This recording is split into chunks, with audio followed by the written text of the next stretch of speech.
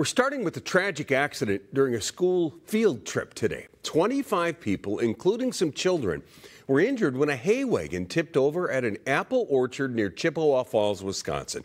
3 people are hospitalized with life-threatening injuries. Brittany Ehrman's live right now at the Chippewa County Sheriff's Department. Brittany, what have you learned? Kevin, at least 10 agencies responded to this incident. Authorities tell us there were parents, chaperones, and children on that wagon before it tipped over. This was supposed to be a fun day, a field trip, but it became traumatic for so many. Pretty heart-wrenching. As a parent myself, you know, it's a parent's greatest fear that something happens to their children. Terrifying moments unfolding at Bushel and a Peck apple orchard.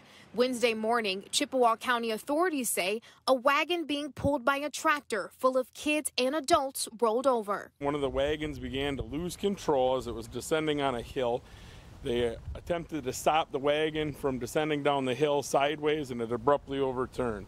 Our ABC affiliate Eau Claire says the kids were St. Mark Lutheran school students from Eau Claire.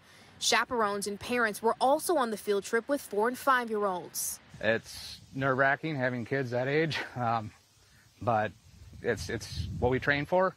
It's what we do for a job. Investigators say at least 25 people were taken to the hospital.